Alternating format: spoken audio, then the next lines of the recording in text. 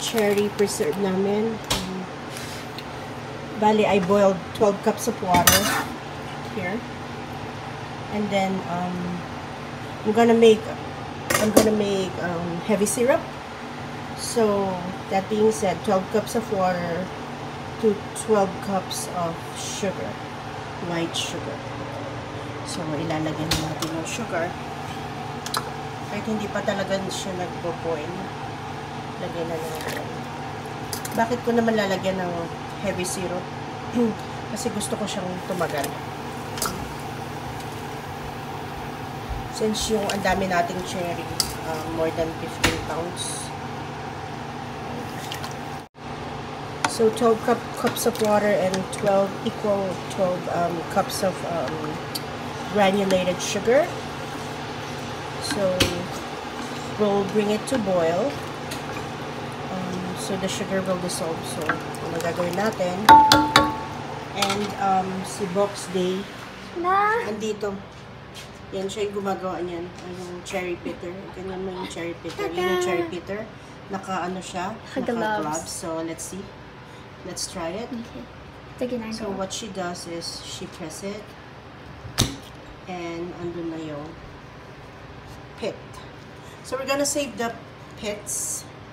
And hopefully makapag-grow tayo sa Pilipinas. Ganun ba yun, ma? Yes. So, all of the sugar has been dissolved. What I'm gonna do is set this aside, and I'm gonna put the pitted cherry in here so it stopped the oxidation process. Kasi mataas yung acid ng cherry. So pag nahanginan, nag-iba yung itsura niya. Nagiging brown. I hope it makes sense. So we're gonna put the cherries, the pitted cherries. We still have a lot inside the fridge, but it's already 10:55, so we're just gonna put this so it won't get oxidized. There we go. And then maybe Box Day can finish this tomorrow because we still need to eat. This is. So these are the cherries with the heavy sauce. So what we're gonna do is we're gonna put it in this mason jar that was sterilized. So there we go.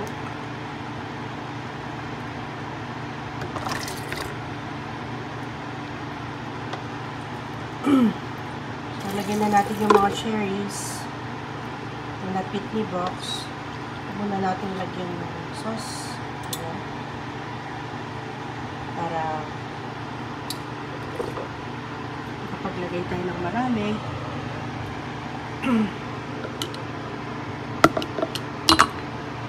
That's the other one.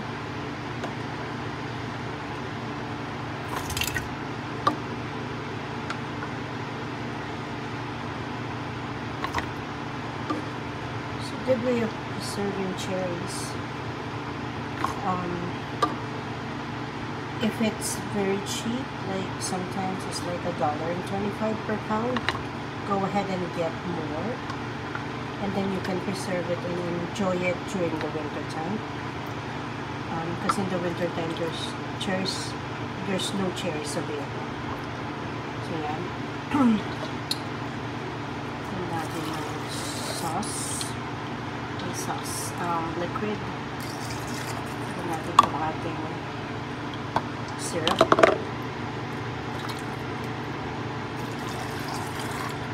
Kailangan kahit papaano ay 1 inch above the rim, below the rim. Ayan. There you go.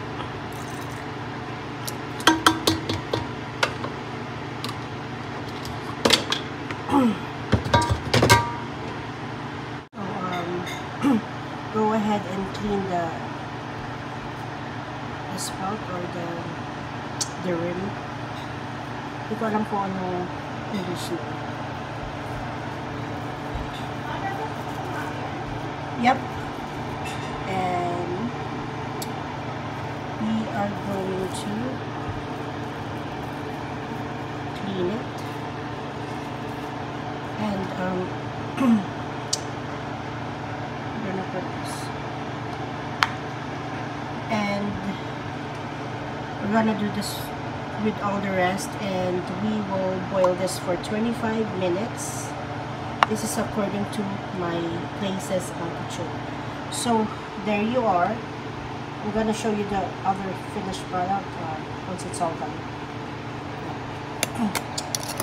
We have to close it. Just grip tight. Bali, tatakipan mo siya, pero hindi masyadong close na close, parang ano lang, ganyan lang. So, ito na yun.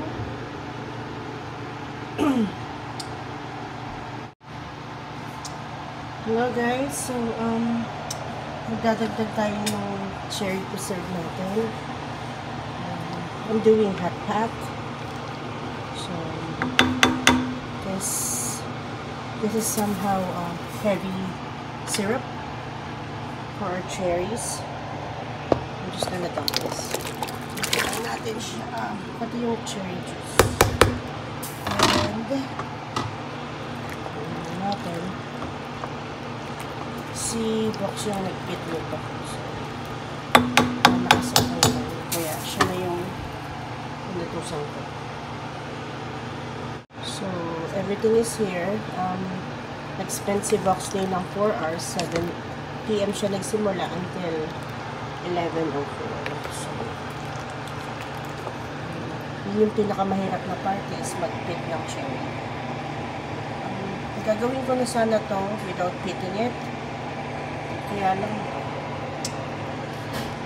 sige na nga lang, ipit na nga lang. Wait, now, we'll start to can this. So, bumili ako nitong maliliit na mason jars. Not sure, 250 mils. And, okay. Kasi yung isa malalaki. So, parang 1 liter. I just try to put all these cherries in this small mason jars. And then, let's see.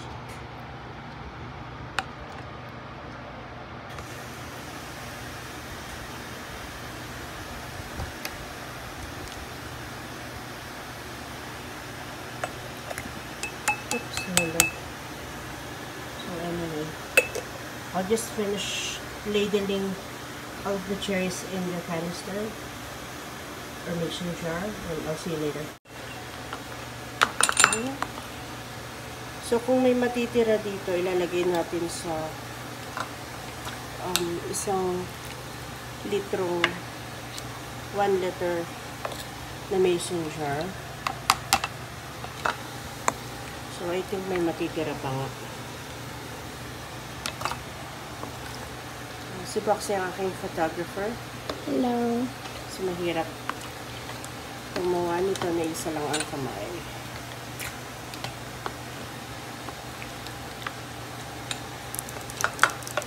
Yan. So, dalawang ladle lang siya. Let me see. Tagal pala na ito ginagawa. Oo nga eh. Talagang ganun. Actually, this is our first time to do this. Actually, si Box ang expert sa pag-alis ng buto ng cherries. Anyway, patak natin siya konti. Okay. Ay.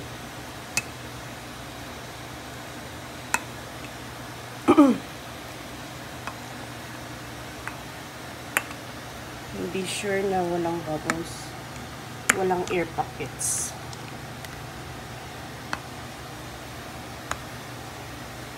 I think that's it.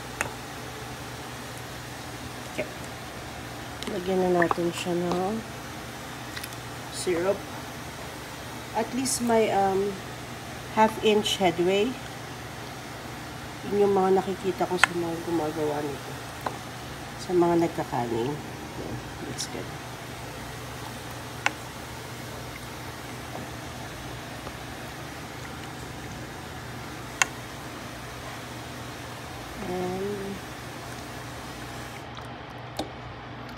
Tapos ipo-boil natin siya sa water, mga 25 to 30 minutes.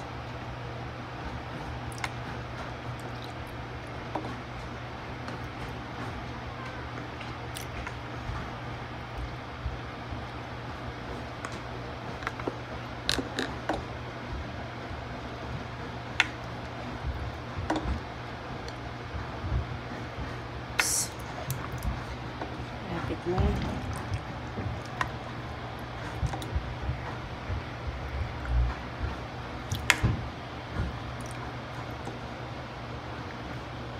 Pag hindi kasi season ng cherries, parang hindi siya ganun katamis. At saka parang nag-i-stop na rin siya pag hindi na niya season. Parang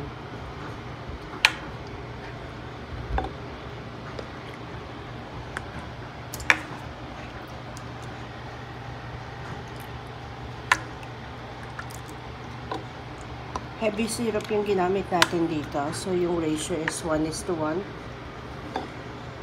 1 cup of sugar and 1 cup of water, and you just have to bring it to a boil.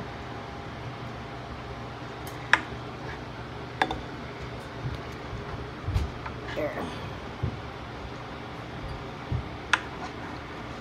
And then kailangan kong linisin yung rim kasi dun yung magsisil.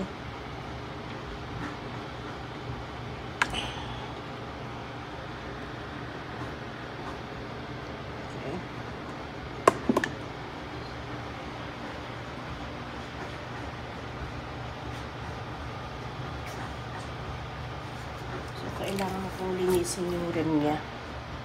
Ay. Para mag-seal siya properly.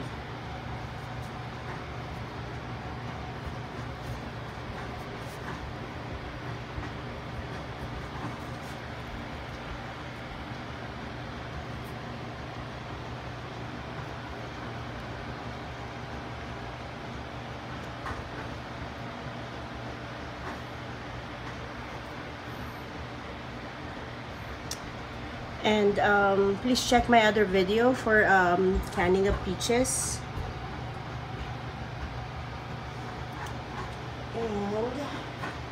And pink peaches.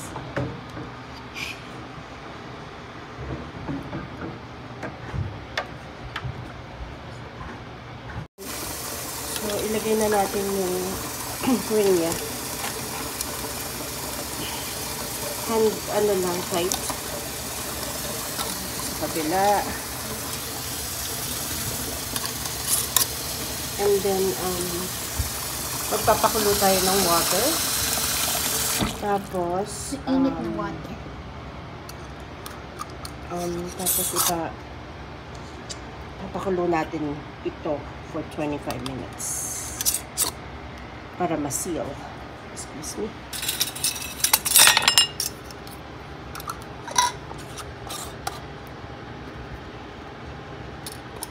So, mamaya, tatanggalin din natin yung ring. Kasi, yung ring, parang mag-create lang yan ng, magra-rust lang siya. Kaya, kailangan natin tanggalin yan. Pag-i-store na natin. Anyways. Okay. Okay, I'll show you later habang pinapakuluan na natin to, yung canning process niya.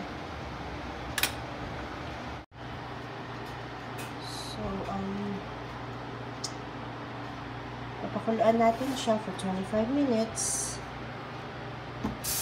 after boiling point. So, that's it. Nakagawa tayo ng 5 liters ng strawberry. Nakagawa ang yield natin is 5 liters and 250 ml. So, 12 na 250 plus. So, yun yung yield natin.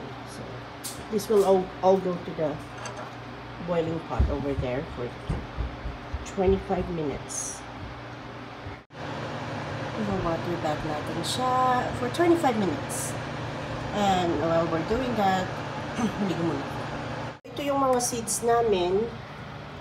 And we will try to save them. So, ang ginagawa ngayon ni Vox Day ay Papasok ko mamaya. isasok niya daw and Sa then warm water.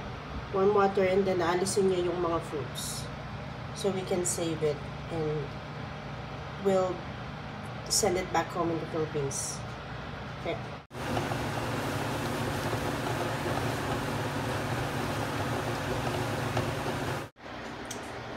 So, hello everyone. I've ordered some ferment stuff from Amazon. I forgot the seller, but here it goes. Let's open the box. Actually, okay, I've ordered some ferment stuff from Amazon. We're gonna unbox it. But as you know, I'm into fermented foods. As you can see, I have may mga ferments dyan ako, mga ferments, pero hindi, I mean, nagsisimula pa lang kasi ako, kaya yan lang ang nagagawa ko. Pickles, ganun. But anyway, nagbabasa-basa kasi ako about fermentation and how it helps our body, how it strengthens our gut. So, alam niyo naman, hindi tayo bumabata. So, kailangan din na yung iba nating kinakain may mga good bacteria. Anyway, nagsisimula pa lang ako, so I don't really know what to get. Pero meron akong gustong-gustong YouTuber.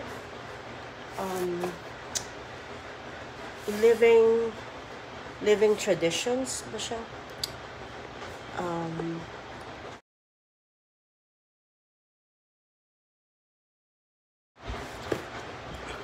So, bali, may gustong-gusto ako ng YouTuber. Kalimutan ko yung nila kasi medyo parang Living Tradition Homestead, something like that. So, gumagawa siya ng mga ferments and then I might put a link down below para sa kanyang YouTube channel. And ito na siya. So, it's called ito yun. It's called Fermentation Vacuum Lids. So, ang binili ko is yung lid. Okay? Kasi yung pinaka-mason jar, you can always buy it at any store. I guess Canadian Tire has it. Walmart has it. Parang ganito. So, not sure how much is this, pero hindi naman siguro mga $30. Anyway, let's see. Trust the teal. All fermentology products or packaging will feature our signature teal coloring to let you know the product you're using exceed industry standard, has been independently tested, and is certified to be safe for you and your family. Yan yan. So, it's fermentology. So, you can make sauerkraut, pickles, and more. So, meron siyang four na vacuum lid. So, it's called anaerobic airlock lids. So, sabi dito, these airlock lids screw into the mouth of any wide mason jars and automatically vents fermentation gas without letting in any oxygen. Oxygen is the main cause of spoilage and mold when fermenting vegetable.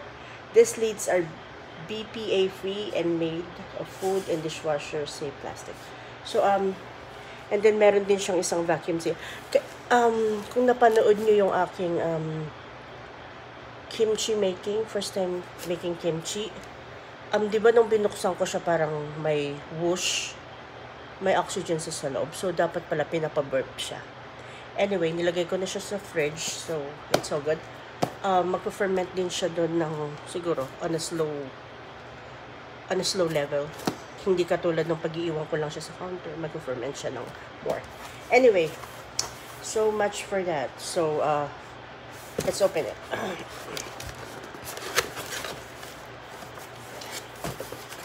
Actually, it has a very good box, and as far as I know, the packaging is beautiful. See? Anyway, so yung packaging niya, impressive. May mga foam pa siya. And let me see. Okay, so this is it. May vacuum siya. So, ilagay nyo dito yung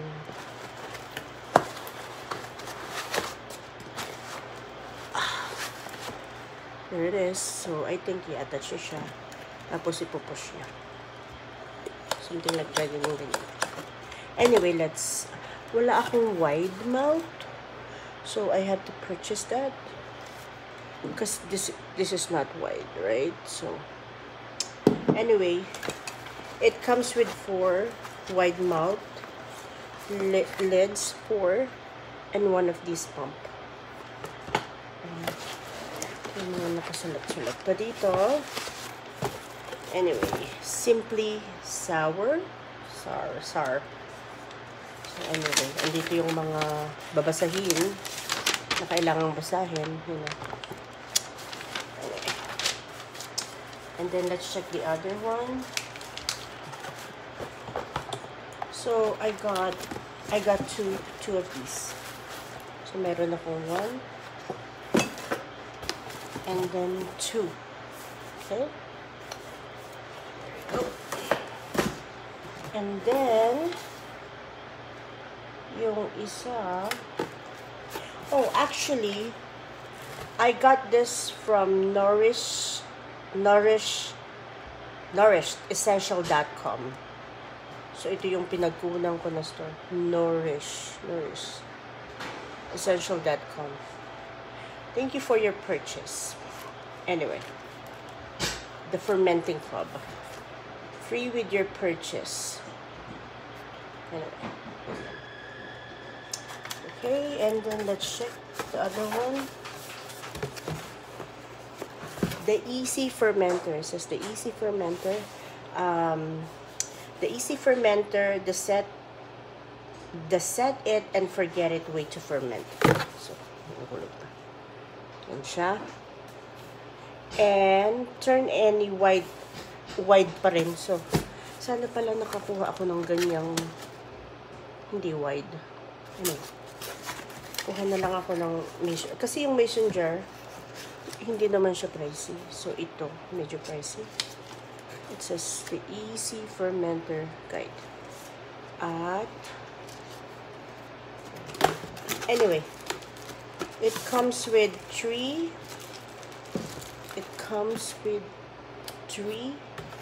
wide mouth lids. Wide mouth. Oh. Aba, maganda ang kanyang, I don't know if you can see it. And you can date it. Dito may mga mailalagay nyo yung date. Hindi nyo kailangang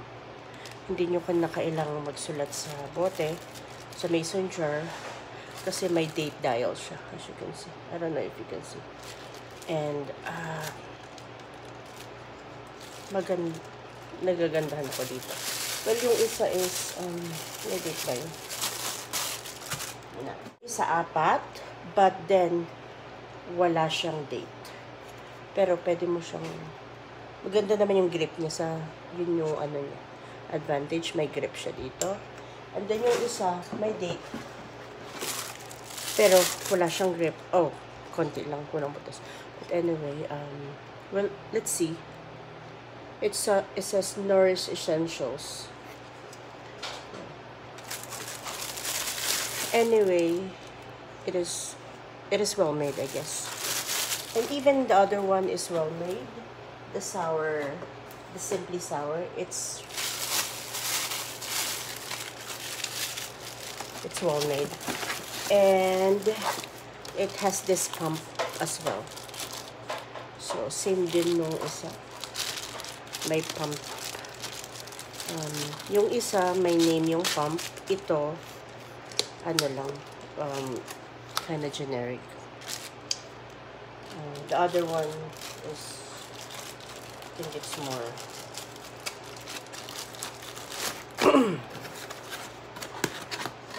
it's much nicer. See, it has the name, but I don't know, I'm just saying. Anyway, so I got 2 of this as well. 1, 2. So yeah, this is what I got from Amazon under nourishedessential.com. So that's where I got this. So we'll put this into test pag makabili na ako ng wide mouth na mason jar. So I'll let you know. Yeah, still I'm new with fermentation, so I'm just trying to blog it, so yeah, for my family to see it. So yeah, as you all know, I really need something to do apart from work. Sometimes you get stressed with work. Although you're really stressed, you want to do something else like this. I think this just caught my attention, and yeah, I think this is something that I can do after work, even though I come home around 9 p.m. Well, for sometimes I'd rather sleep, take a shower and go to sleep. But then I felt that, my day is not complete. Parang gusto ko lang na may iba pang magawa apart from sa pagtatrabaho. Kasi nga, dahil nga sa COVID, medyo dumamay yung mga trabaho ko.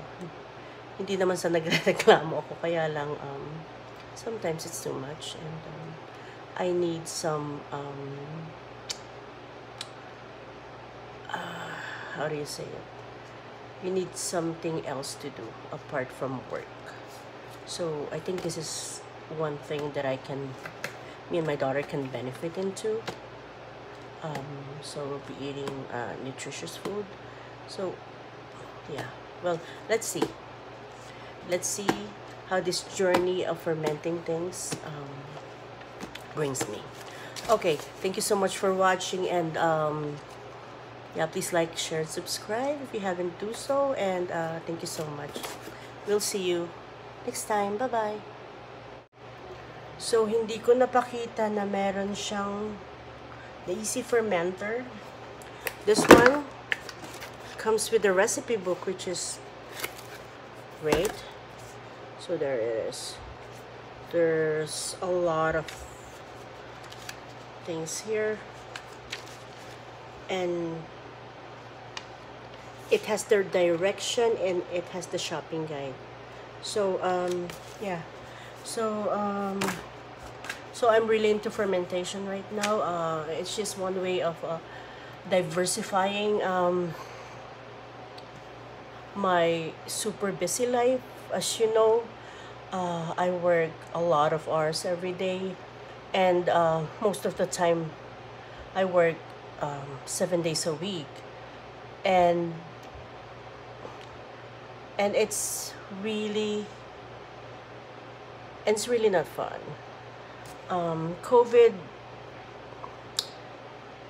COVID gave me so much work, and I'm not complaining really, but then there's a point that it's too much, but then you can't really say no, because this is my business. I'm not employed. I'm a business owner. So I get up in the morning around 4:30, and I'm out of the house around 5 something. So that's how I start my day. And minsan hindi na ako nakakapag-almusal. And then yung kain ko is just when I want to. And mostly, I'm not gonna lie, mostly it's all junk. Like chips, chocolates, and everything. And I think it's not really good for me because I'm not getting any younger anymore. So I think this is good for me. I can I can do something when I get home from work. And you know, I get home around like 9:30, 10 p.m. and for some it's too late, but then I've been in that situation for forever, since I come to Canada. Canada is a land of opportunity. It gives you so much work, if you're willing to work. That's the case. And I'm very thankful because it feeds me, my family, here and back home. It gives us a very good life. We're not rich, but still we can pay our bills, and we're self-sufficient. Yeah. So anyway, fermentation napunta na sa chika-chika. Anyway, yeah.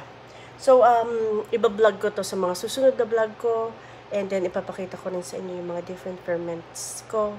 And this is gonna be fun, and I hope you'll be with me with my journey of fermentation. Anyway, yeah. Thank you so much, guys, for watching. And if you haven't do so, please, if you're new to my channel, please do subscribe, like, and share. It means a lot to me, and I will see you next time.